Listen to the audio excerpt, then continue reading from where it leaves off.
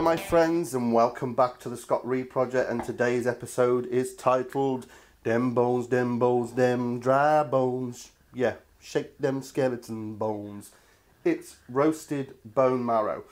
What you see in front of me here is I've got 3 marrow bones. You can see I've had them soaking overnight in cold water with plenty of salt in. And what that does is draw all the blood out of them bones, and makes it nice, pure and white. I shall show you a quick picture now what they look like beforehand. And you can see then that it's brought all the blood out and we've got beautiful, creamy, white marrow bones. 2 ways you can buy these. Obviously split lengthways like these, or you can buy them, I know they're not the same one, but whole like that. I think this is better for scooping out the bone marrow. Now, what we're going to serve this with is a classic, well, the classic parsley salad made famous by the genius that is Fergus Henderson. You know, it's a case of if it ain't broke, don't fix it. So all I've done then, I've soaked my bones with the heel of a knife, scraped any residue of meat off, and what we need to do then is get them into a hot oven. It's going to take about 10 to 15 minutes. But as you can see at the moment, that bone marrow is rock hard. You've got to be very careful and watch these, because you take it too far, you're just going to end up with empty bones and all that unctuous, beautiful, gelatinous marrow, basically liquid. So we'll check it in 10 minutes. We want it just yielding, pulling away from the bones, warm in the centre and nice and jellified. So what I'm going to do, in my trusty old school Le Creuset dish, I've got my oven set to gas mark 7, check there for the conversions. I'm going to put them in and check it after 10 minutes. Right, let's do this. So while we're waiting for those bones to roast, we want to knock up this salad. Like I said, this is a classic salad invented by Fergus Henderson of St. John Restaurant in Smithfield. And the beauty of this is because you've got your flat leaf parsley, which is a beautiful tasting herb, nice and fresh. You've got capers, lemon juice, olive oil, cuts through that lovely rich fattiness of the bone marrow. I mean, it's absolute genius. What more do you expect from the man? Anyway, all we're going to do then is roughly chop the parsley. You want to be doing this towards the end of the cookery.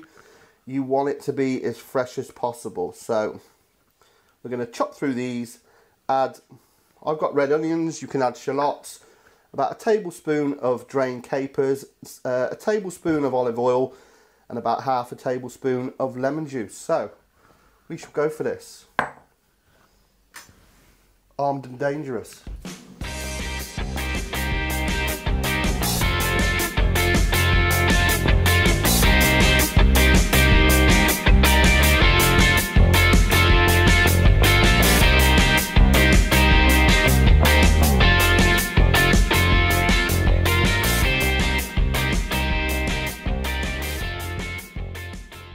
Show you where we are. That's been in 10 minutes. As you can see, they're just starting to go. Look at that, just starting to get a wobble on. So I don't reckon they'll take much longer, about 5 minutes, just coming away from the end. Just look at that. Oh yes. Right, need to get our bread on. Want to choose a decent bread. Get them back in there. A sourdough. I've got a pan de campagne, I think that's how you say it. So just some nice slices, and then we'll get them in the griddle pan and toast them off. Right, let's build this beautiful thing. Now, before you all start saying out there, I have flipped my board and I have washed it. Remember, there's about 20-30 minutes between these frames, so don't panic. But these marrow bones have been in for 25 minutes, and just look how that, it's like a heartbeat. Boo, boo, boo, boo, boo. Isn't that beautiful? That is pure, pure sex on a stick. Right, old asbestos hands. Oh. When you think, you know, I've been in the trade 28 years, we used to give these away. And when you think that these have cost £1 each, you realise that you've been missing a trick. But that is nose to tail cookery. So, got our piece of toast. we need to get some of our marrow bone on there. You can buy those expensive actual marrow bone. Look at this. Oh, look at it. Scoops, which are very nice, very collectible. As per usual, the Victorians would have solid silver ones. Oh, look at that on there. This I am calling the breakfast of champions because it is the morning. So I'm just going to put a piece of that lovely, fresh, punchy, herby parsley salad on. One of the main ingredients with this is some amazing sea salt for the crunch. And then we are just going to dig in. Oh yeah.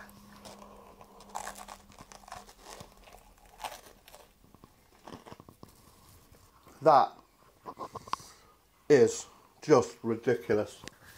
Ripping down my chin. Quite a bit on its own. But that salad works so well cut through. As you can imagine, the fattiness. But I'll tell you what, it's all good. You can see why this is so popular. You know, it's just, when you think you're making this from a part of the animal that would be thrown away or given to the dog, and you turn it through simple means into a meal that is up there with some of the finest. And a lot of chefs say, you know, this would be their last meal. I know Anthony Bourdain is a major fan of this roasted marrow bone, but just look at it. I mean, it don't look much, don't get me wrong, but the taste, I mean, it's dirty. Do you know what I'm saying? I feel dirty. In a good way. Well, I do hope you enjoyed that episode of the Scott Reed Project, and I know I say it all the time, but do give this a go. You know, go to your butchers. If you've got a good relationship with your butchers, you'll be surprised. He might give you some marrow bones. Just say, look, mate, cut me some of those marrow bones out the middle of the shin, and he will give you them with a bit of luck. And go home and try this. It really is, you know, well, you're going to be eating a classic. It's absolutely gorgeous. You know, I cannot jive any more about it. It's fatty, it's unctuous, it's sexy, it's rock and roll, baby. And if you've enjoyed this episode of the Scott Reed Project, dem bones, dem dry bones, please click subscribe, join me on the journey. Also find me social media, Facebook, Scott Reed and the Scott Reed Project, and on Twitter, @Scott Reed Project. So until next time, I think I'm going to manage one more with it being breakfast, you know, and that's the way we roll. I lives on the edge, baby. Take care.